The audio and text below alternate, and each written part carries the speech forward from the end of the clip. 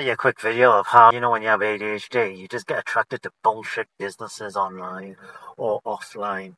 And one of the things I did early on when I totally did not know I was ADHD is freaking MLMs, multi-level marketing.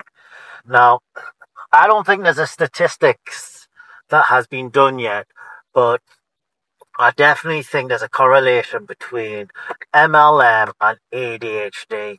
It's just bloody attracts the ADHD. If you don't know what I mean, it's just a description of the typical characteristics of ADHD people. For example, you need spontaneous, you need bang, bang, bang, bling, bling, bling. And normally with ADHD people, normally with MLM companies, if you think about it, they have these big presentations and then somebody invites you to one of their bullshit meetings, and then in that meeting there's loud noises, people are clapping. It kind of reminds me of some churches I used to go to.